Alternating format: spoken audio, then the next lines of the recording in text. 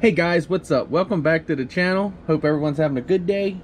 So today what I wanted to talk about was the transmitter. So I have a bad problem with how I have a lanyard.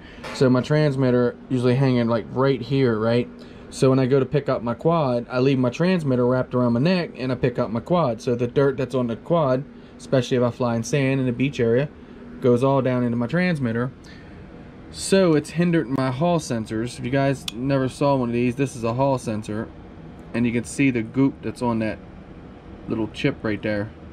Well, that's what calculates as you move your sensor, your switch, and that hinders it. So it rides against this guy right here.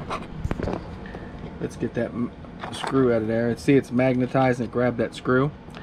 So this here, you see as I'm moving it, this wheel here rolls around and rides onto that sensor. It kind of goes like so, and then it rides around, and that's what calculates. You know, here's a sensor for your side to side, and here's a sensor over here for your up and down. So you have to go in and clean these guys every now and again. If not, sand obviously we know is abrasive, and eventually after so much movement it just starts to dig down in there. And I'll show you what I mean on this one. You can kind of see how it's turned everything to like a blackish. You see a piece of sand right there, big old hunk of sand too. And that kind of gets in my sticks, and you see how sticky that is. So my throttle stick's real sticky at this point. So I got to go ahead and redo all that, tear all that down, and clean it all out. So that's what I'm doing today. So I thought that this would be a good bench topic to talk about and show you guys how to clean them.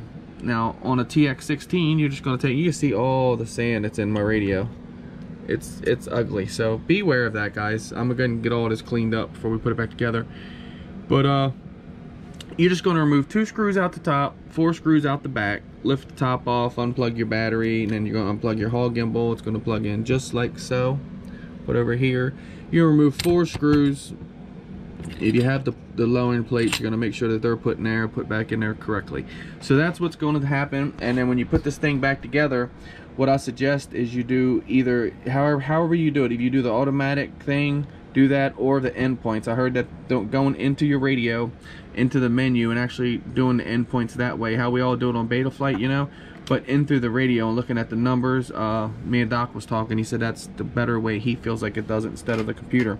So that's what I'm gonna do when I'm done with it here. But they need it cleaned bad. They had sand all in them. I mean, it was just unbelievable dirt in between that and the sensor. So there was no way it was calculating what I was doing. I was flying, and that's why I know I had to get this done, because it was just getting to the point where everything was getting to where if I throw the stick forward, it wanted to do something. And you see in my video it's wobbling, and I normally don't have wobbles in my videos. So yeah, that's where we're at. Clean your sensors, guys. They get dirty.